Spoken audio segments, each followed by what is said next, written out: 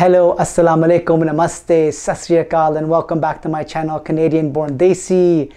Today, I wanted to talk a little bit about the lack of preciseness when it comes to referring to your relatives in the English language.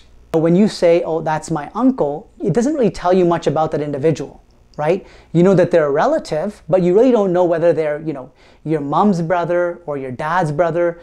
It doesn't help you really identify which side of the family it comes from. When you say grandpa or grandma, whose father is it? Is it your mom's dad? Is it your father's father? Is it your mom's mother? Is it your father's mother?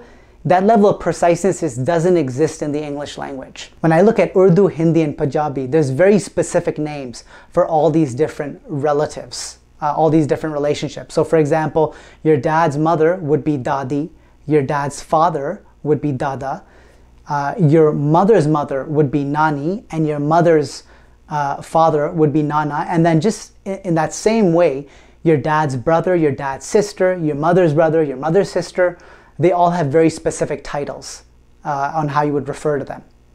While in the English language, everybody's an uncle or an aunt. So there's really no way to have an idea when your friend says to you, you know what, today I went to my grandma's house, or today I went to my uncle's house. All it really tells you is that they were some form of relative, but it doesn't really tell you which part of the family they're from, or doesn't tell you any more information except for the fact that they're a blood relative, or relative for that matter. In the South Asian culture, anybody who is not a blood relative, we call them uncle and aunt. So that's the interesting thing. For example, if somebody comes into our house and we meet them for the first time, a dad's friend, we would refer to them as uncle or aunt. And that doesn't really articulate or identify the fact that they're a relative of ours.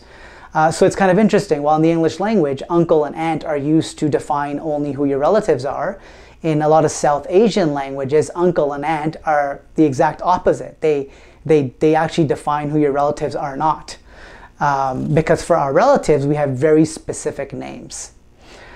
And with that, signing off, Canadian Born Desi. I hope you guys learned something new. And if you did, please subscribe, like. Assalamu alaikum, namaste, sat sri akal. See you all next time.